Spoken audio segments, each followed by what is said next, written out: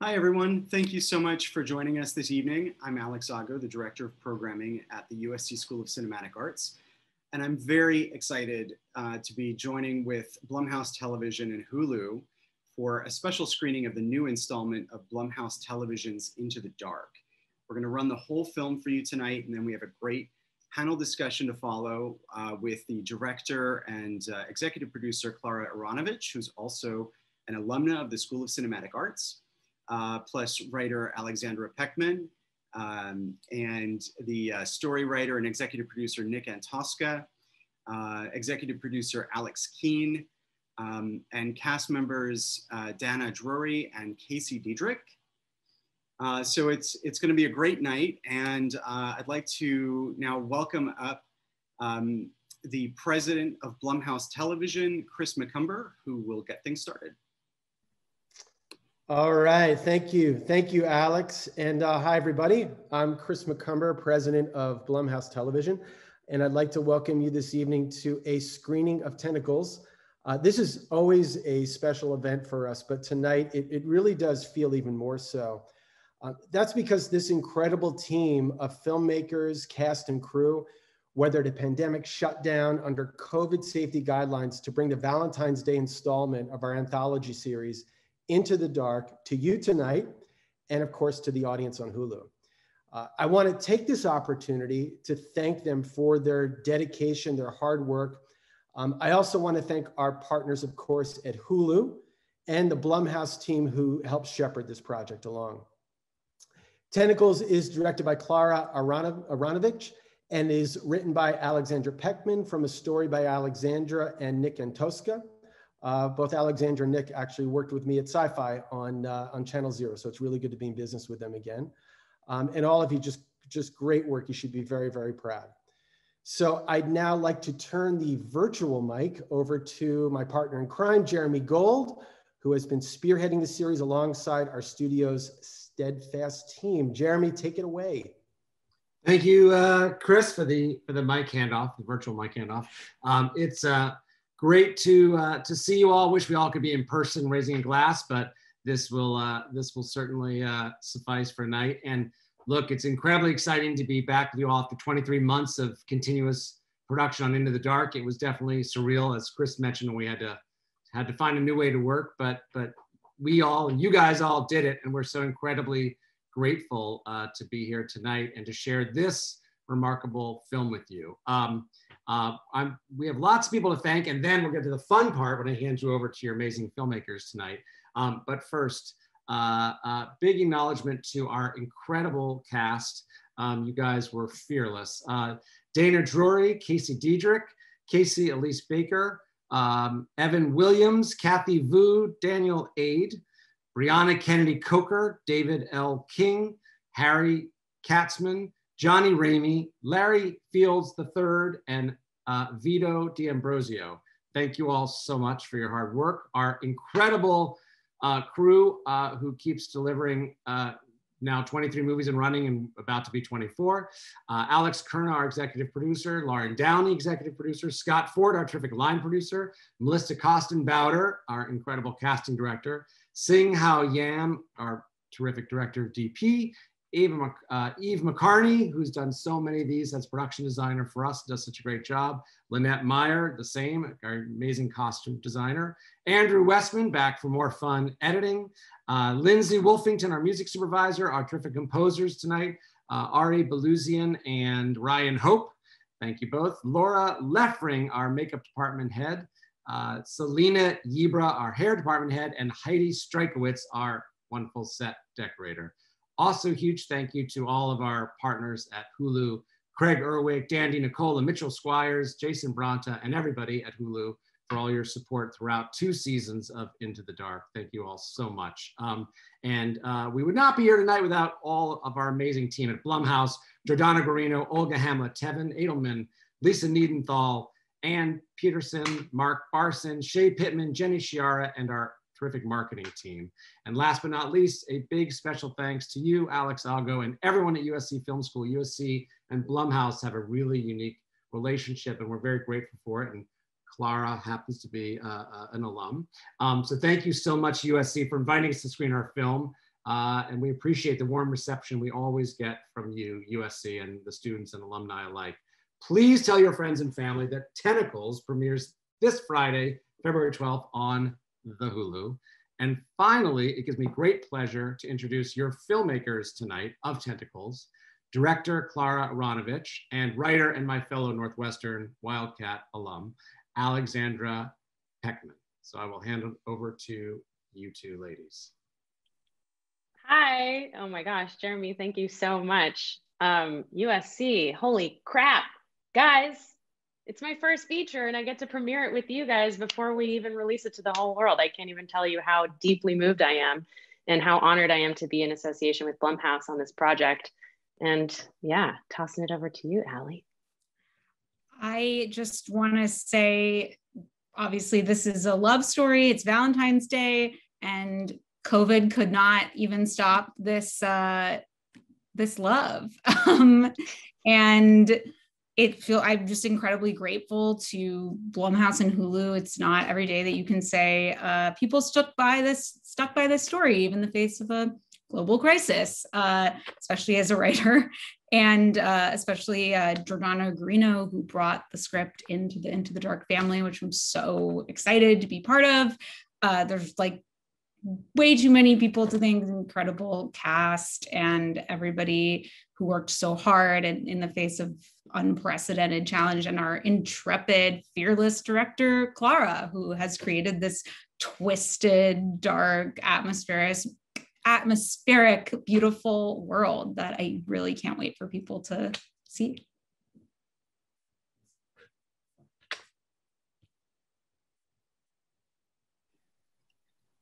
So I just want to remind everyone out there, if you're watching, that we've got a Q&A box where you can type in questions. And when we open this up for the live Q&A session with the audience, I'll call on people. We love to have people turn their videos on. And so what we'll do is put a little running order of who we're going to call on. We'll welcome you over as panelists. You can turn on your video and chat with everyone. It should be a lot of fun. But in the meantime, I really hope that you enjoy Tentacles, and I look forward to speaking with you in about 85 minutes.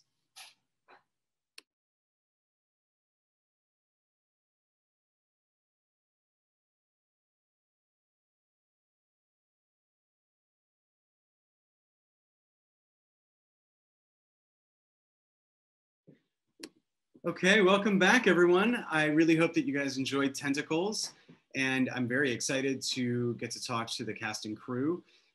So I'd just like to welcome everyone up. We've got the director and executive producer and SCA alumna, Clara Aranovich.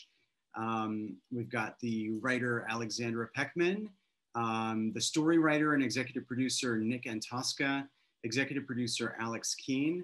And we have our two leads. Playing Tara, we have Dana Drori, and playing Sam, we have Casey Deidrick. Thank you guys so much for joining us today. Hi, thanks for having us. Thanks for having us. Thank you. Thank you. So let's talk about this story, because it explores some really universal themes. And what I love about horror is that it's an opportunity through genre to really make literal, to sort of manifest some of these themes into a monstrous figure. So I guess the real question is, did the story always start off as being a horror story, or was it a love story or drama exploring themes that then evolved as it sort of came together? I think it's both. I mean, I hope I haven't said this already. It started as a nightmare that I had and turned to the person that I was in the early throes of a relationship with, who's Nick. And he told me, when I told him about this dream, it sounded like a cool horror movie. So that was sort of the beginning. So both love and horror entwined. And we collaborated on this story together, and then I wrote the script. Nick, how do you process taking inspiration from a dream and turning that into an actual scripted story? I mean, dreams are free money, right? For horror writers, it's just you know, you wake up, your heart's pounding, and you're freaked out, and you're like, awesome. Oh, where's my notebook? You know, Ali obviously has some pretty vivid, intense dreams, so it's, you know, it's like rich territory. It's very nice to see the central character actually be a woman who's, you know, inhabiting this sort of monstrous component. Tell us about deciding to write the character as female. Yeah, I'm excited to get to talk about it. No spoiler alerts required since everyone's seen it. I love the book Men, Women, and Chainsaws, just a classic, iconic horror theory book about which coins the term final girl and just talks about gender and horror. And I thought it would be really cool to write something where the final girl ends up being the monster, or the person that we think is going to be our final girl ends up being the monster. And we actually sort of have a final boy rather. And also that, you know, I think in a lot of movies like this, where the woman is the villain or the monster, it's because she's crazy or she wants money or she's a liar. And I think that in our case, it's because this woman is just really powerful and scary, which was really fun to play with and write and watch everybody really run with. So I want to know how this wound up becoming a part of Into the Dark. You know, there obviously every month there is a theme connected to something special about that month, and Tentacles is their Valentine's Day offering. So let's talk a little bit about having written the script, taking it to Blumhouse, and then how Clara got involved, because this is your debut feature. Well, we had a prior, Jordana Greeno, who worked on Channel Zero with Nick, with me, read the script and saw it as something that would make for a perfect addition to the Into the Dark family. And Nick can speak more to the kind of producing side. No, we had been watching Into the Dark. We've been watching the show, and you know, we had seen like Gigi Sol Guerrero's episode. There were a bunch that we were really into, and so when Jordana reached out, we were super excited to see it become an Into the Dark. And then Clara came in with like this great take on it. She showed us a lot of paintings, like a lot of a really cool art book, and we really wanted to see Clara's tentacles. So tell us about how you came to the project in terms of like getting getting the gig to actually go ahead with your debut. Sure. I had actually had a general meeting. This is one of those rare instances, and because I'm speaking to the SCA community, it's really cool to be able to speak really candidly about how the job came to me. And so often we go on these general meetings, right, wherein you don't know if anything will ever come from it, but it's just like, oh, maybe someday down the line there will be a script, or, you know, blah blah blah. It's like kind of a blind date to a certain extent. And that general meeting was actually with Nick's partner at his production company, Eat the Cat, Alex Headland. And it was a good vibe, and we're like, cool, if there's something down the line that feels right, we'll holler at each other. But he also kind of knew that Tentacles was in the background or something that they were about to come upon. And he sent it my way. And he's like, you know, if it does it for you, like, let me know. And my team and I read it, and we thought, what a great opportunity, what a really cool project, and how amazing that it's set up at Blumhouse. Yeah, I would love to offer my take. And then I met with Ali to see if we had a good vibe, and she scared the shit out of me because of how smart she is and how thoughtful she is, which I love so much. The woman speaks fucking Mandarin and Portuguese, y'all. Like, I was like, who is this person? Yeah, I'm gonna embarrass her, but I loved it. And she's so, you can tell on the page, but so intentional, so considered in everything that she does. And I was very excited to then offer my take, which, yeah, as Nick mentioned, I put together my treatment, which was almost 60 pages long. Incredibly thorough and extensive and beautiful. Very thorough, thank you. Well, I mean, having come from the music video and commercial world, wherein my jobs are always contingent upon how strong my deck is, and then of course my pitch if I get to progress, I knew the deck had to be strong, and I knew there would be a lot of questions, even though I had just come off of an episode of network TV. Because it's the debut feature, people are always wondering, can you even do this job? So I wanted to beat a lot of the questions to the punch and just offer off the cuff, like, this is how I would tackle intimacy. This is how I would shoot it. This is how I would lens it. This is the color palette. These are the paintings to which I want to refer. These are the films. Here are links to the films that are my references. This is how I see the creatures being done, because before we were going to do it all practically. So it was extremely thorough. And I think that thoroughness and care really paid off. And I was able to pitch to Blumhouse, and they sent me up to Hulu, and then here we are.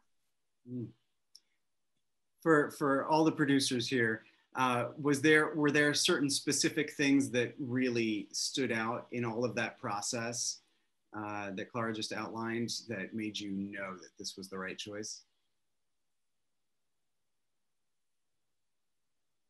Oh, no. All producers are muted. Right. Alex, go for it, Nick. Because you guys really did the full vetting and found Clara. So by the time I started interacting with her, a lot of decisions were already coming together, and she had really made it through to the final round of options. So you guys really were the ones who spearheaded that. Yeah, it was. You know, Clara came in with such passion and curiosity and focus on the relationship being the core of the horror. And, you know, we always look for, and by we, I mean, you know, horror writers and producers, what's the emotional core of the horror story? And Clara approached it from that direction. And, you know, when Dana and Casey came in, and when the whole team was together, everybody sort of approached it from that direction. That was really cool. I'm certainly excited to talk about what it was like to play this role of like victim and victimizer. Dana, can you talk about what drew you to this part? Definitely. Wow, so many ways to answer that question. When I got the audition as a self-tape in my email, before I even opened the PDF, I saw Allie's name in the email, and I was immediately intrigued. I've been a fan of Allie as a writer for a long time, before she decided to take a career switch into writing movies. And she's a very, very talented writer. And so I was immediately intrigued, and as I read the script, I knew that it was going to be a challenge, that it was a lot to take on. There was even like a warning, or like an asterisk in the audition breakdown that was like, actor must have extreme range and like a wide breadth. And I was like, great, what a challenge. And the audition process was very similar. It was quite extensive. There were many scenes to show a wide arc, and I just went from one extreme to the other. And in the callback, Clara had given me incredible notes to work with, which made it really easy to sort of pick up and run with. And so that was the audition process for me. And then when we were on set, just being able to work with Casey and work off of Casey made my job so much easier. And working with Clara, who is very good at understanding how her actors work uniquely.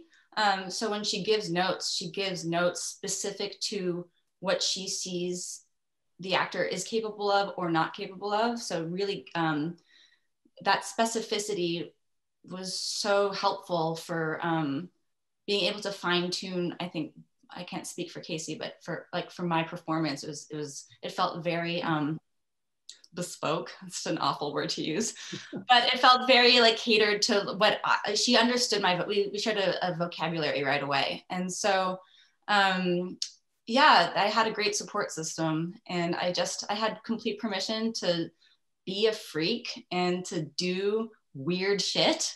And if it didn't work, and trust me, a lot of it didn't work, and I got laughed at in the face many times by Clara.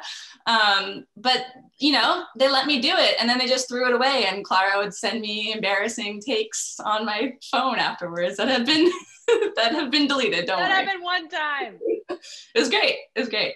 But yeah, it was, you know, it was, I did a lot of work on Tara prior to coming to set. I had a lot of conscious work about how she moved and what her storyline was.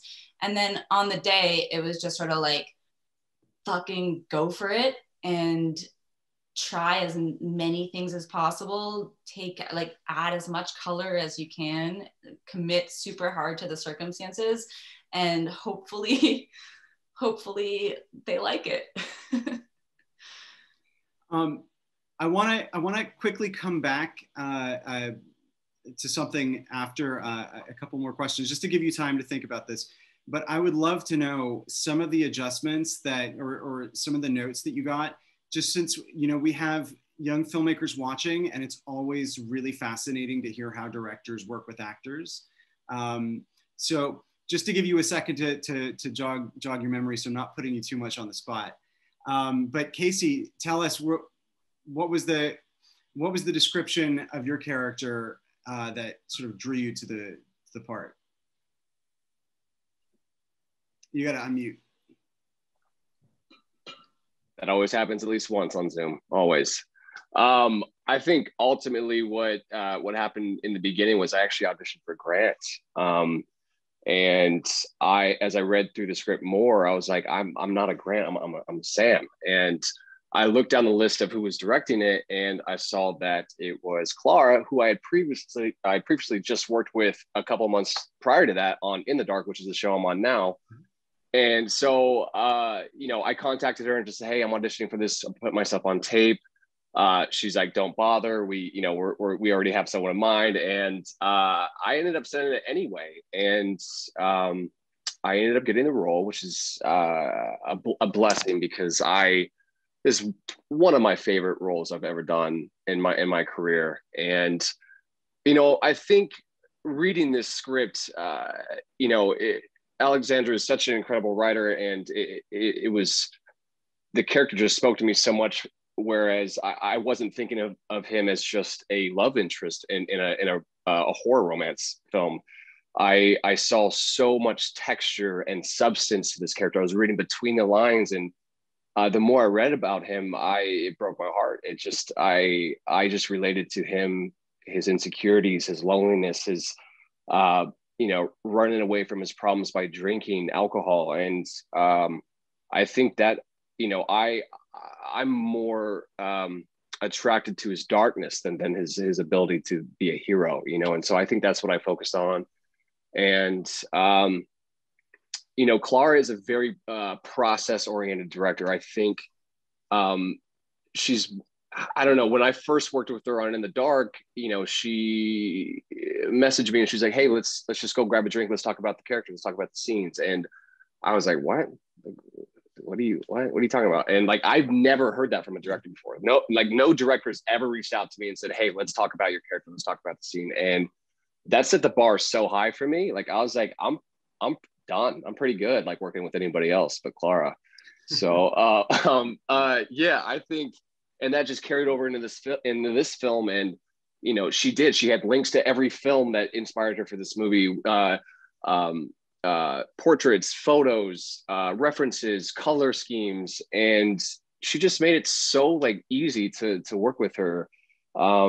That's like, I'll never forget this experience. And like, no pun intended, but I'll walk with her into the dark any day. Like I'll do it because she's awesome. So yeah. Wow. Clara, what were some of those influences? Oh, guys, I'm so moved by all this feedback. And Alex, you know that's like a director's favorite question. Let me tell you. Let's see. I mean, well, I'm sorry. I just have to say, like, I have to respond to the love fest, because Dana and Casey, like, without the confidence of your actors, again, because I know I'm speaking to a bunch of directors in the audience, like, if you don't have the confidence of your actors, and if you haven't built a safe container, you may as well just walk home knowing that you're going to make something mediocre. And especially in genre, especially when you're pushing people and asking themselves, in front of camera who at the end of the day are carrying greater risk than anything I could carry because they wear the film. If there's not like a safe place to access fear, access shame, access vulnerability, and access both like a wounded masculine and wounded feminine, you know, then why do the job, you know? So their trust was integral to the success of their performances, which I think are really, really stellar. Now to talk about references. I mean, I love a slow burn. I think you can tell, hopefully you can tell, like I'm so moved by kind of more contemplative, like kind of laconic, slow boil types of films, the likes of which you'll see kind of Tarkovsky make or Kieślowski. I love Eastern European cinemas. I love a lot of Asian horror is really moving to me. Like a lot of South Korean horror really impacts me, but also just like, you know, classics from Polanski, like classics from Hitchcock. I love people who can, within the bounds of what would be considered a commercial film or a commercially viable film, which I would say all of Hitchcock is, still push and still ask questions that we're not used to being asked as an audience. And, you know, people who can bring like masterful tone, no matter what genre, like Kubrick, or I mean, Denis Villeneuve, I think is like a master of tone. And tone is at the end of the day, I think the primary job of the director, right? Like there's of course story, there's of course like consistency, but at the end of the day, it's tone that we are in charge of, that we have to be the stewards of and make sure that we can kind of bring our audience in and tell them, this is how I'm going to treat you. This is how I'm going to speak to you. And this is how I want to interact with you. So Dana, were you able to think of? Yeah, definitely. I mean, I should say that it varies from actor to actor. So even though I give a few specific examples for other filmmakers out there, like I think you really have to pay attention to how your actor works. In my case, it was very clear to me as we were shooting what was in my wheelhouse and what I was comfortable with and what I wasn't comfortable with. And I would say that I was very comfortable with the intimacy scenes and less comfortable with the like deep vulnerability, like fear scenes. It's a bigger reach for me. And I think that Clara did a really good job of seeing what my tells were, one of which is, and I'm doing it right now, not taking full deep breaths when I get nervous. And she would have me, you know, take a second and put my voice back in my body and find a deeper register. And that would immediately sort of ground me and bring me right back. And I think Casey and I have very different ways of working, which were very complementary, but to be able to understand like two pretty opposing approaches to our respective characters and give notes on that accordingly is just, I mean, the dream, what you want in a director. You know, you mentioned earlier that you came in really sort of having created the world of this character before we see them in real time. But I was wondering if that was for Lena or for the alien octopus. That's a great question. It was a four-parter. I did Lena, Tara at the beginning, Tara in transformation, and Tara at the end. And although they all kind of blended together, you know, they all have very different physical manifestations. As you see Lena like pretty much broken at the beginning and terrified, and then you get this very fearful, very nervous Tara as she's sort of getting her feet, her tentacle, getting immersed in this new world. And as she gains strength and develops her relationship with Sam, she kind of gets deeper and more grounded and more slinky. So I had worked on that a lot prior to shooting. I'm curious, Casey, if you adopted any of the physical sort of body language behavior that Dana had to establish earlier in the film when it was your turn to be the host. I think it was actually kind of the opposite, because I think Dana was trying to figure out how to walk like me. And like, I remember she called me in one day and she was like, hey, can you just walk around the room for a couple minutes? And I was just like, yeah, sure, I'll do it. And like, you know, she would like really like physicalize how I walk. And Sam, you know, Sam just walks with kind of a chip on his shoulder. And he's just like, he's walking around with this gray cloud over him at all times. And I think it just kind of mimicked the way, like he was just kind of sluggish. He would kind of kick the back of his heels a little bit. And she was trying to figure out how I voice a certain line in the film, which is the anxious line. You know, I think it was more of her doing it with me. But yeah, I think, you know, yeah, there was definitely a trade-off between the two. And the more I worked with her, the more like I studied her, and I think it just kind of came apart, you know, or came together in the end there. So yeah, it's very, very interesting. Very, very interesting. I want to ask just a couple of production questions, but wanted to remind everyone out there in the audience, because I'll open it up in a moment, to just type some questions in the Q&A box, and then we'll call on you. If you don't want to be brought on live, you can actually put that, just type in for me to read it, but we'd love to see your faces. So I encourage you to do that. So this film is really like a triumph within the pandemic, because you had started production, right, back in March. So walk us through everything that happened in between, you know, from when you had to shut down to when you got started back up, and what was it like to shoot? Alex, do you want to take that one?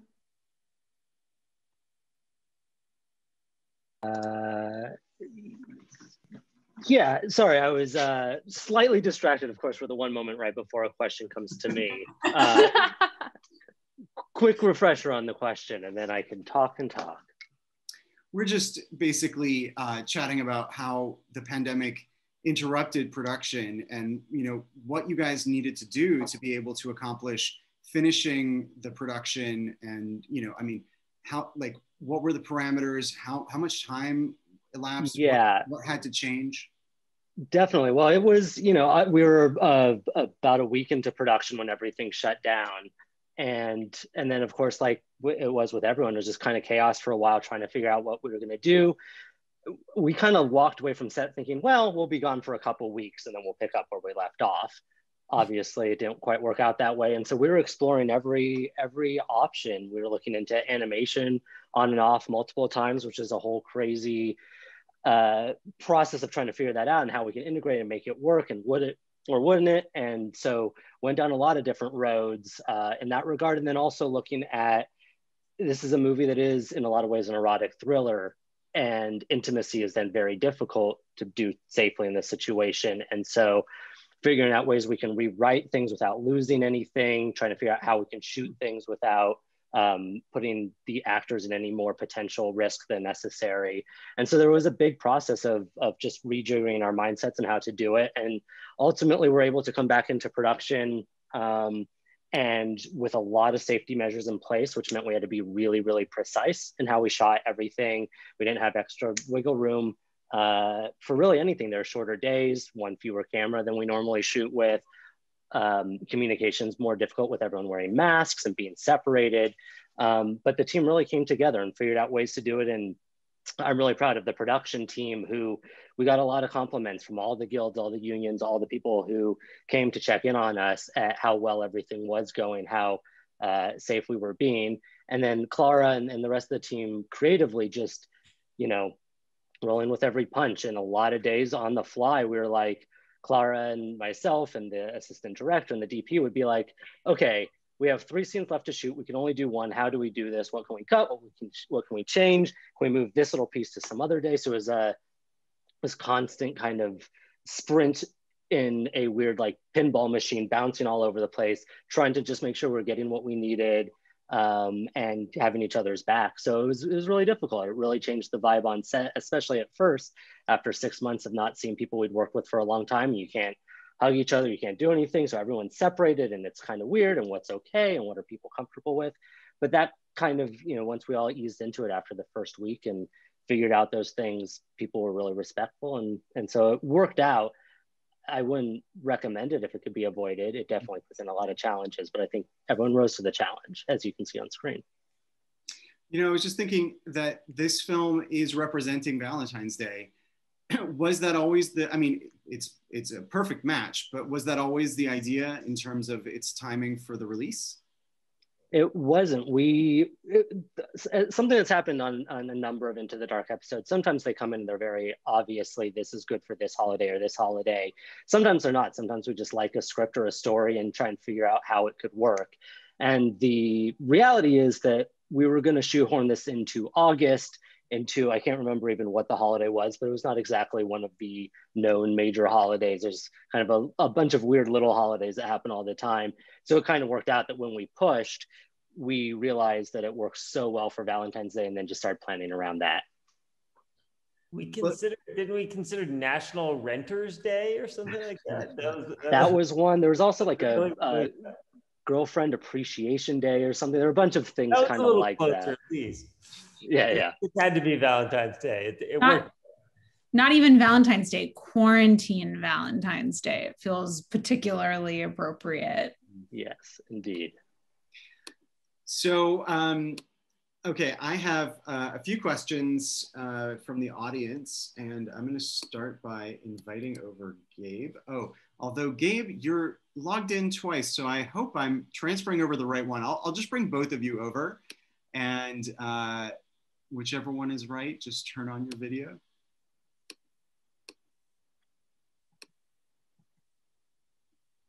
Yes, it's my brother, guys.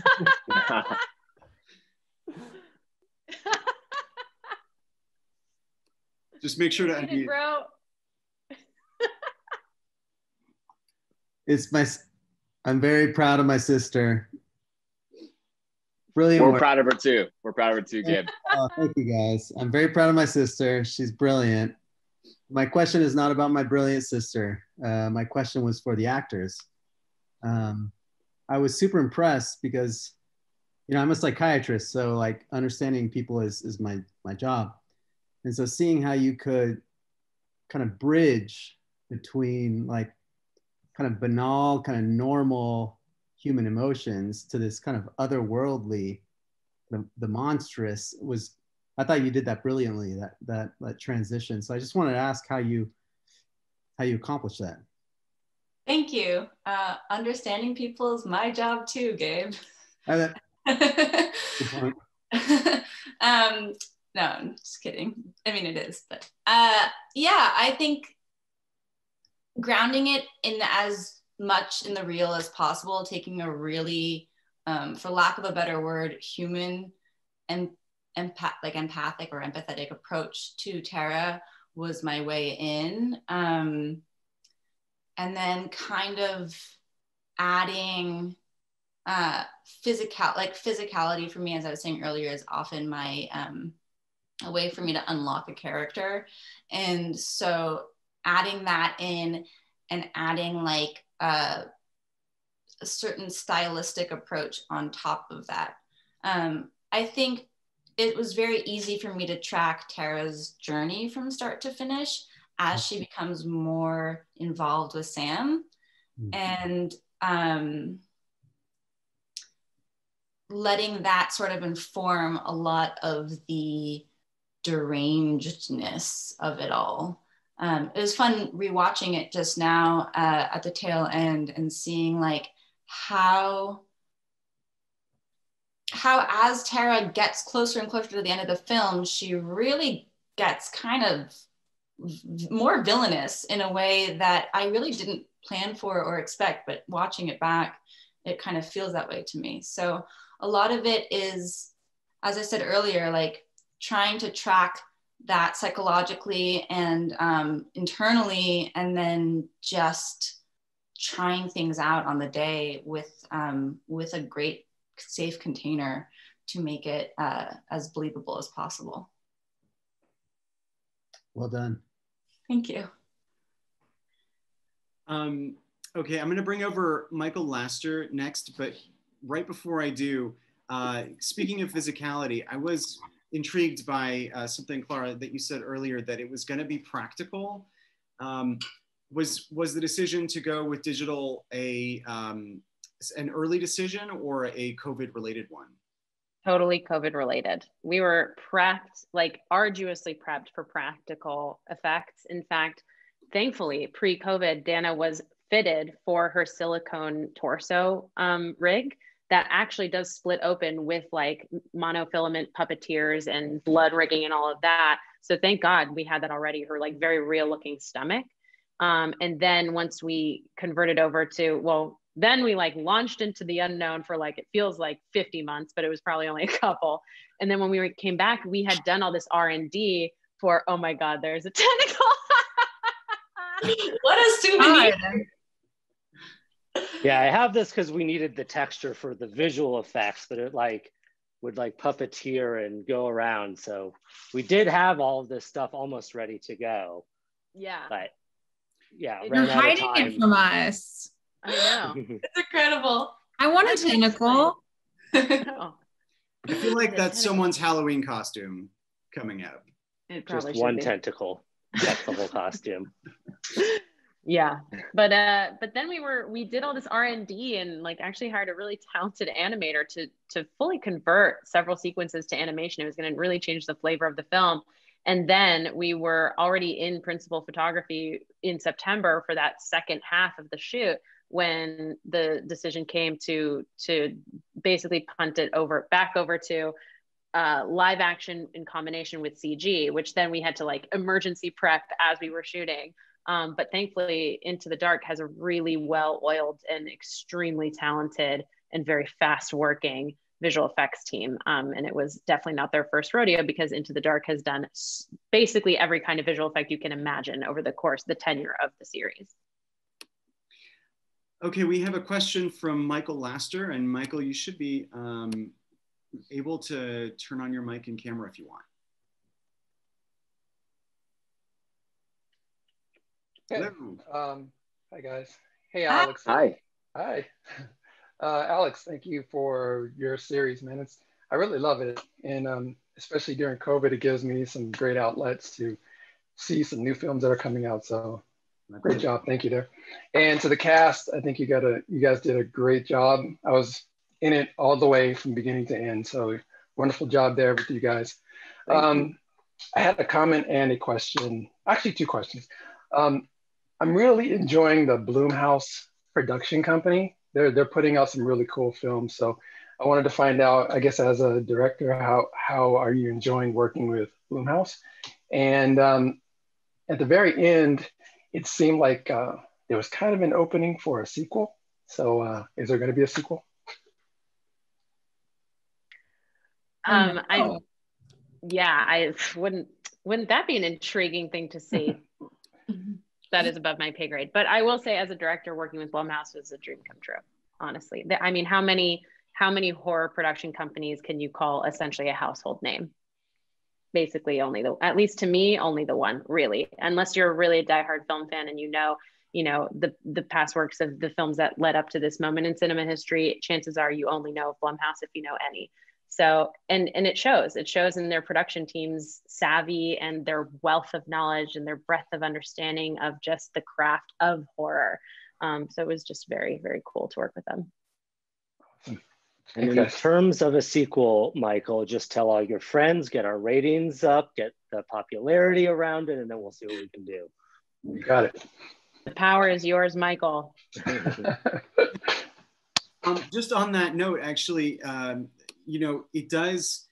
First of all, it not only has does the monster live, but the world expands in that last scene. So I mean, besides obviously being a great setup for a sequel, I am curious to know about the decision for that ending and what made you decide to go that route. Allie? Well, I mean, it was always I think at least it was always in the version, in the versions that were in pre-production that Tara, this entity, meets its it's true love, it's true match, another one of it. And, you know, I think it would be for this, it seemed too preposterous that there's only one of this thing out there, you know, there's got to be another one. And that leaves a really nice question and mystery for the audience of what's going to happen when these two people, or not people, these two things, entities, join up. We did flip the gender, though, of the strange person at the end. And originally scripted, the person who's played by Larry Fields was originally female, and now he male. We have one last question from Raj Borat. So Raj, I'm going to move you over.